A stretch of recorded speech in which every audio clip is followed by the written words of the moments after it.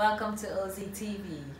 Here we talk about everything that you need to know. We talk about family, we talk about relationships, we talk about children, homes, we talk about virtually everything. So I want you to subscribe, like, comment, click on the notification bell for more videos coming up. And watch out for a new show coming up called Spit It All. Thank you. Your man, it's good for you. Your woman is good. You're a child. You're an old person. It's good for you. So it's a business that cuts across gender and age. So it's fantastic. It's fantastic, and we've been able to maintain a standard, and it's been amazing. It's been amazing. Okay. Yeah. So now with the whole COVID situation, you think that the medical aspect of business is like more profitable to get into at this period than the general wider market? Let me start by saying that we play down a lot on the medical line. We see, we call chemists as the ones on the streets, pharmacy as the ones that are big. Yeah.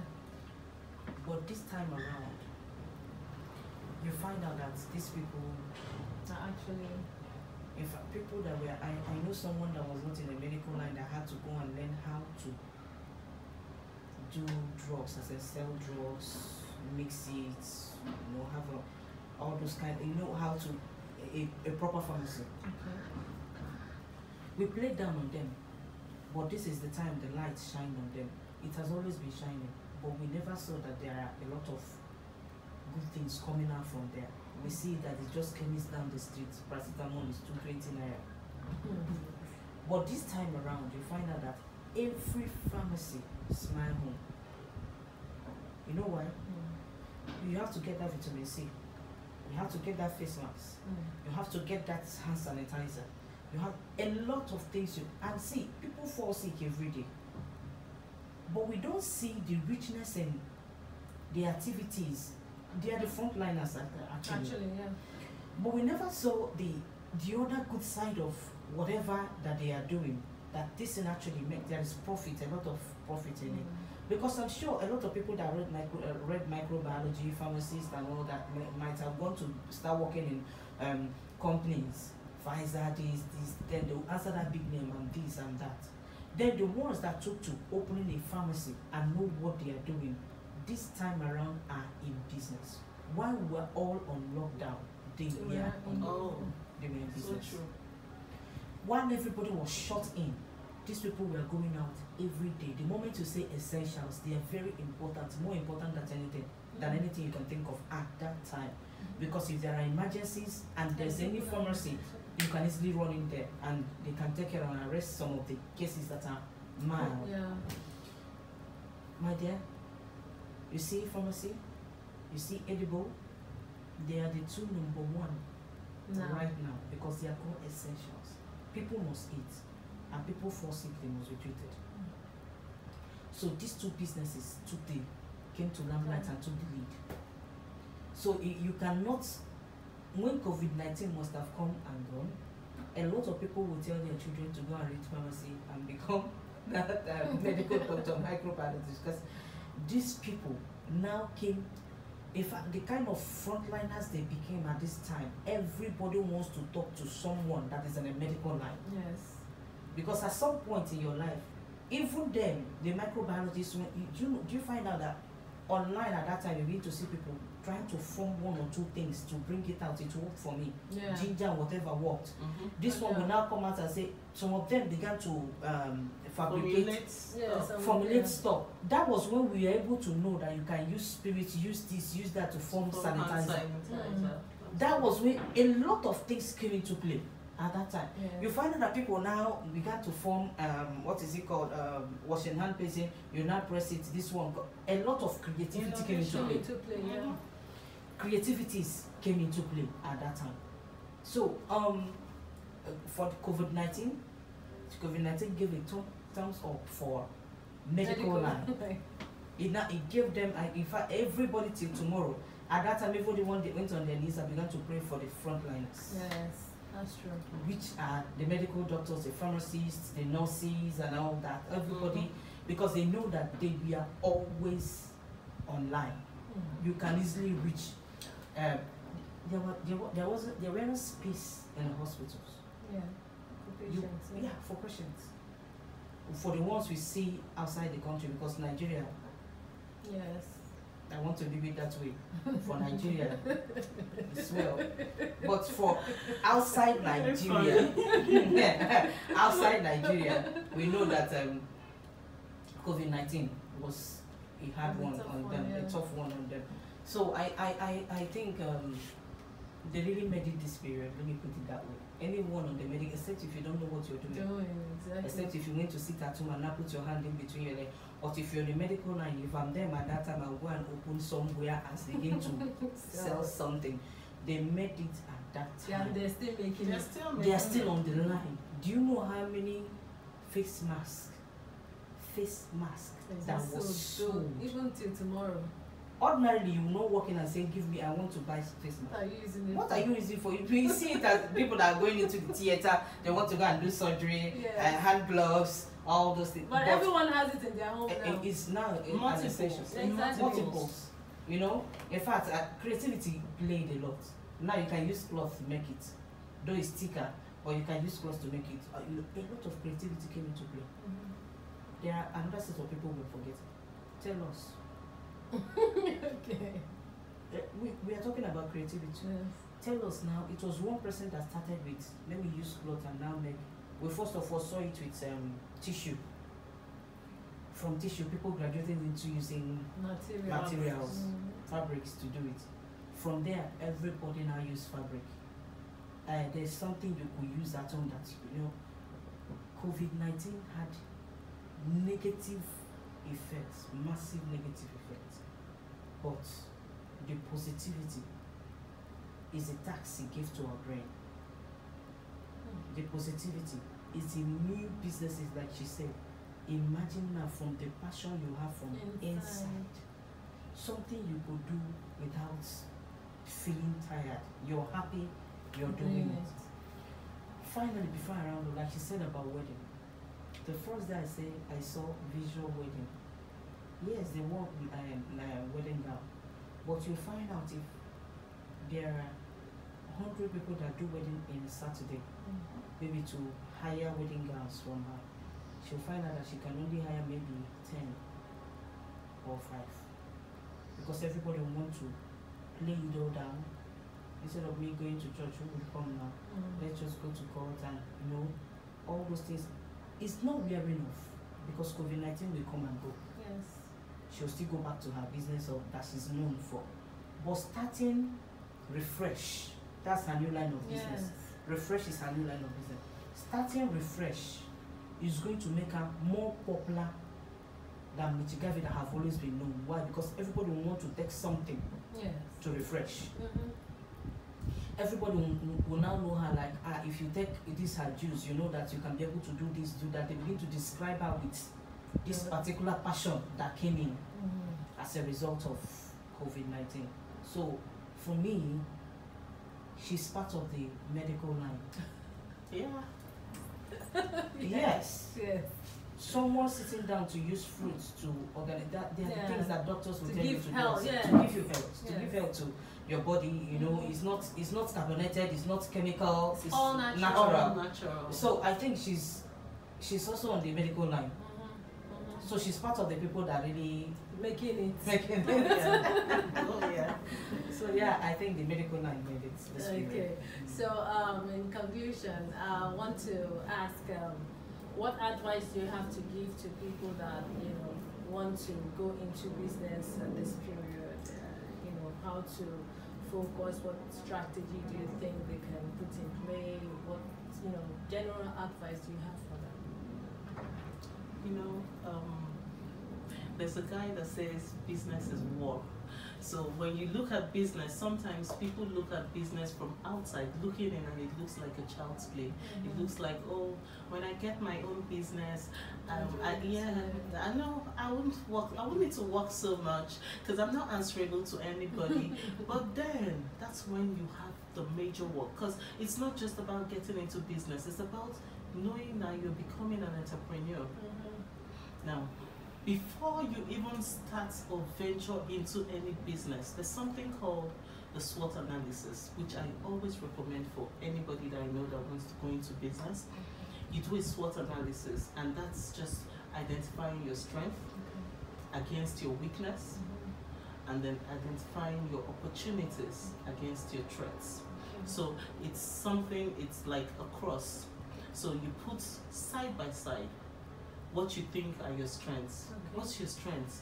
What's that thing that you don't need to pay money for, that it's natural, it's your gift? What's that your gift? What's that thing you embody? Put it down there, put them down there as your strength. And then you look on the other side and say, because no one is perfect, no one is 100%.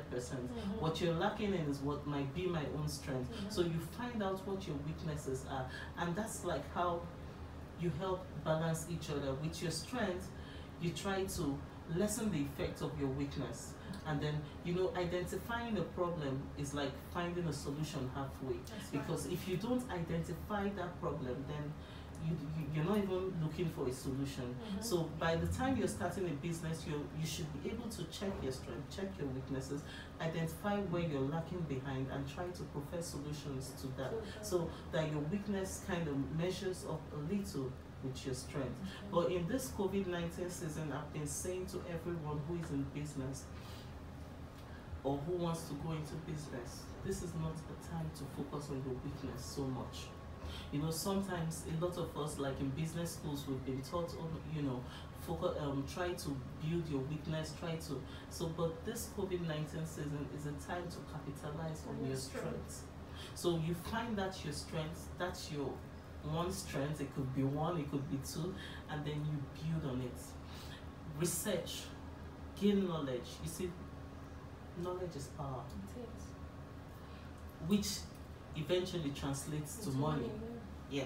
So when you gain knowledge, build yourself, build your capacity, so that at every given time, if it's that one thing that you're known for and they know you're very good at it, be excellent at it. Forget the weakness. Somehow they would cover up. Sometimes your strength even covers up for your weakness, that people don't even get to notice them. So if you're starting a business now, this is the time to look inward, like we've both said from the start. Look inward, bring out your natural abilities, and focus on growing it. Then you said something else about the question. How do you advise them on? Do you think going into business now is a good opportunity, or do you think they shouldn't? Yeah, I went into business in COVID, and it's been amazing. It's been amazing. Like, I can confidently, like, it's a new brand. Like, I see this little business that we started with our little cents, growing into a multinational. Because even as young as the business is, we're already attracting people from all walks of life. We're attracting foreign investors. Somebody said to me someday, "Oh, I love the passion. I love what I'm seeing you do. How can we be of help?" And that is just the business that I just started from. And the lady went on, she said, "Okay, you know what? Tell me how I can support this business." Because and it's all the way from Australia. It's so amazing. Like, I was blown away. I was literally in tears when she was saying to me that, okay, I love you. I love your passion. I love your spirit. I love what you're doing. And this is actually essential. Like, how the Bible says that we are living epistles. In as much as our life is preaching the good news, like your lifestyle should preach the good news. Your business, like, I've had people say, "Oh, you're an inspiration to me. You inspire me." Well, I'm just going about doing my thing, doing my own business. But people are getting inspired. So, it's important that you just put in your best at this time. It's a beautiful time to start a business. Just know what business you're starting in. Like when my fellow colleague spoke, she said something about making sure that you're not counting more losses at this time. Just try to, if it's an essential, then you're good.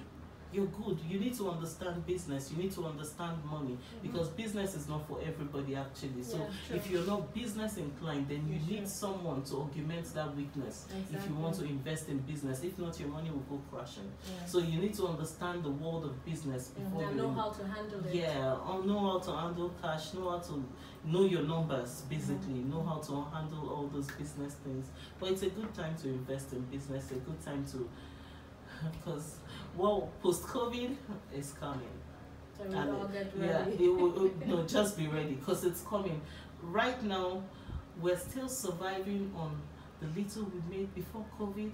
You know, whatever you had going for you before COVID, you're still trying to be up to par. But post-COVID, you see that you've exhausted so much, and there's really nothing that grows if you don't keep growing it. Exactly. So if you stay dormant at this time and you're saying, oh, it's going to depreciate. The dollar has depreciated a great deal, and it's still coming. It's still coming, because it's not even a factor of Naira, or the world economy is in shambles right now. The world powers are in tears. They are in shambles. You know, forget the facade every economy is putting up.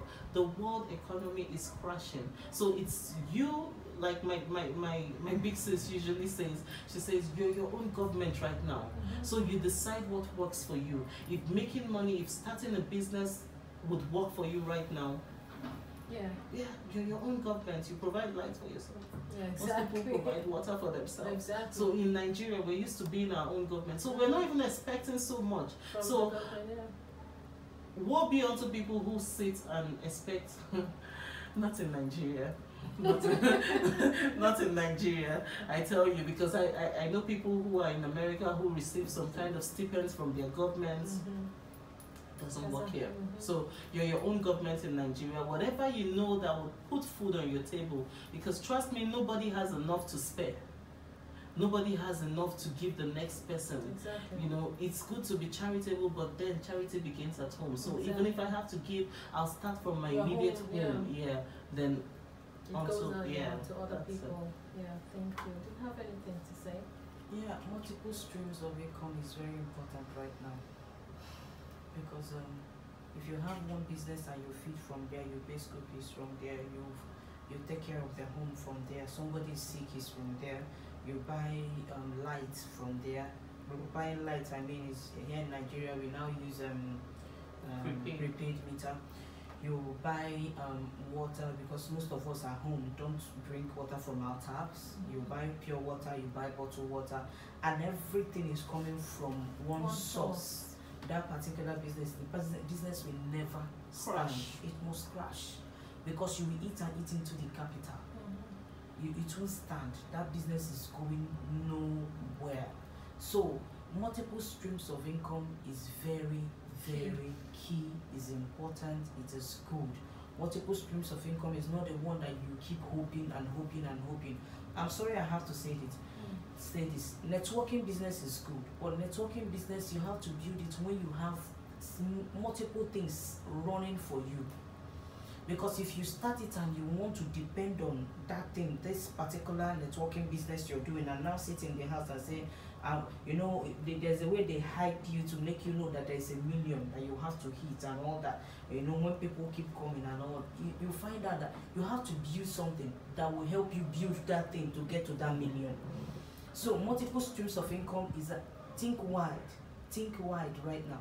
What do I start? What will I start doing? What can I lay my hands on to do outside what I have already running for me?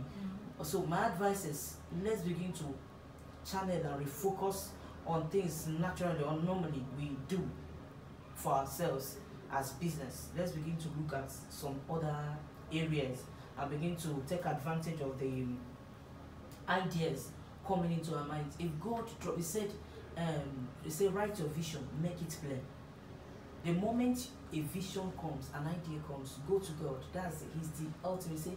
He said he's the only. He said he show you things Great and mighty. great and mighty which thou know not, and he called you friend. So someone to call you friend means that he can open up a secret which no one knows. Yeah. So I will tell you to go back to God, and it doesn't end there. The moment the idea comes, ask him, am I supposed to start now?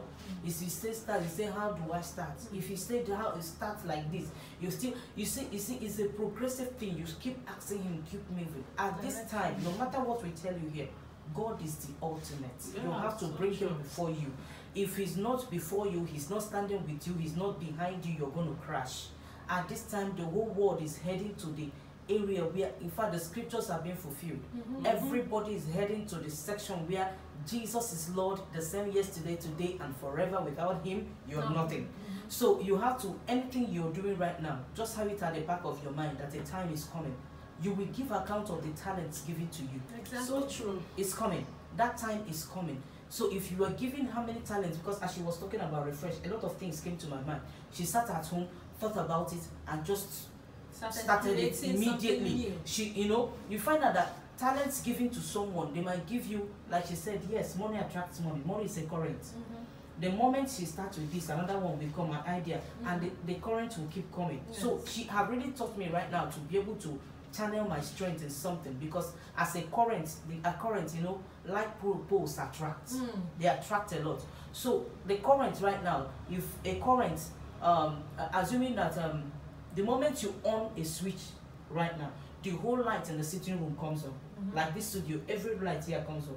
That means the whole currents are connected Charge to each other. Yes. They charge each other. So you find out that right now you have to get yourself to work.